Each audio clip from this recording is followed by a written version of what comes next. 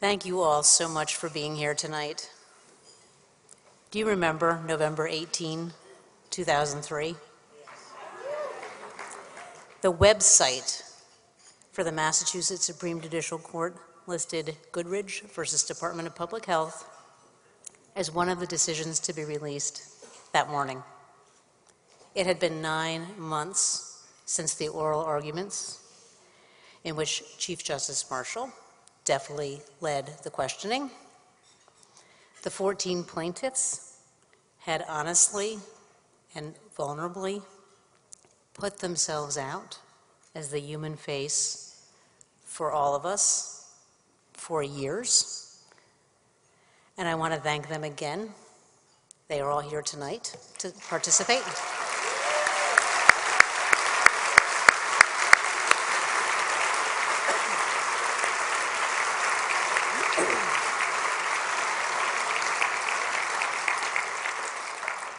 As the time ticked away that morning, anticipation and anxiety crackled.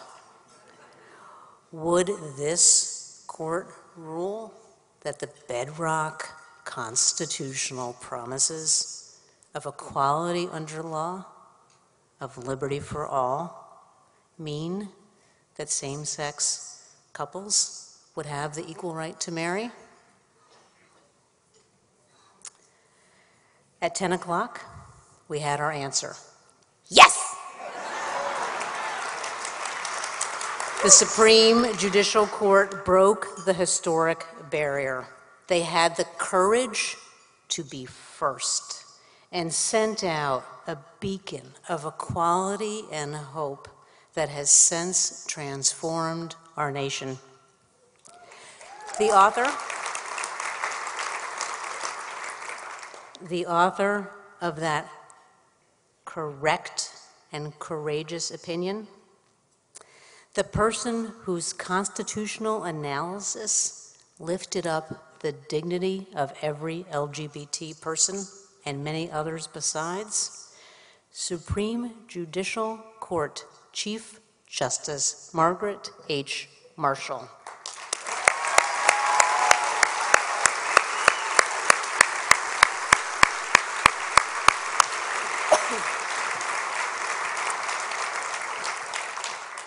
The opinion could not have been more eloquent.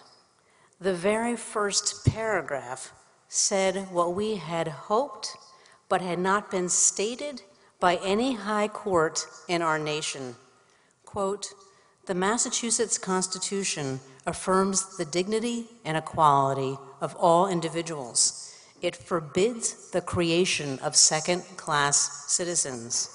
The Commonwealth has failed to identify any constitutionally adequate reason for denying civil marriage to same-sex couples."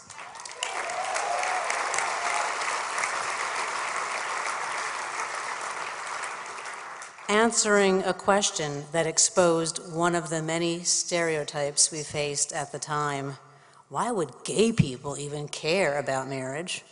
Chief Justice Marshall wrote, "Marriage fulfills yearnings for security, safe haven, and connection that express our common humanity. And that felt sense of LGBT people's common humanity infuses the opinion, delighting us, enraging others." The court dared to sympathize and empathize with us and confront discrimination, something atypical even today. Quote, "The marriage ban works a deep and scarring hardship on a very real segment of the community for no rational reason. The marriage restriction is rooted in persistent prejudices against gay people. The Constitution cannot tolerate such prejudices."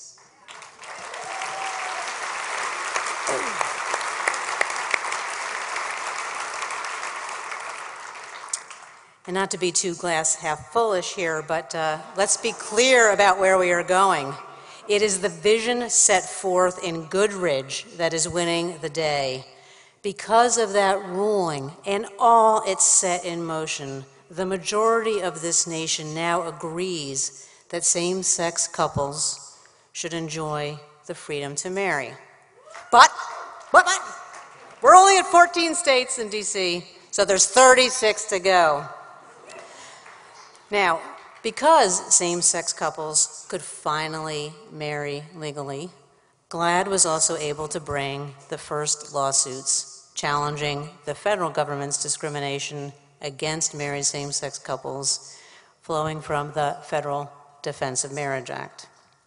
Celebrating with us tonight the U.S. Supreme Court's ruling declaring DOMA Section 3 defunct in U.S. versus Windsor are many of our Gill and Peterson plaintiffs who stood up to challenge DOMA, and I'd like to thank them as well.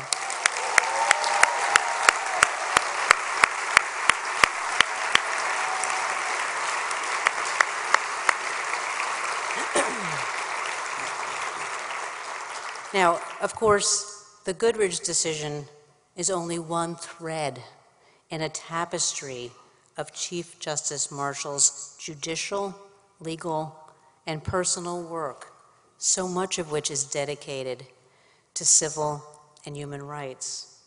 As a justice, she has authored important opinions about disability discrimination, safeguards for criminal defendants, child welfare, and that doesn't even really scratch the surface. As a student leader in South Africa's then largest anti-apartheid group, she organized vigils, she raised money, she put forth petitions for grassroots efforts and took risks to bring an end to apartheid's oppression. Her legal career here in the United States, spanning from Harvard University General Counsel to Boston Bar Association president, to law firm partner at Choate Hall and Stewart, is decidedly about justice for all and ensuring equal access to that justice for all so that no one is left behind. So for all of these reasons, for a brilliant and ongoing career that has advanced human and civil rights at home and around the globe, tonight we honor, tonight we humbly thank Chief Justice Margaret H. Marshall with GLAAD's Spirit of Justice Award. I present Justice Marshall.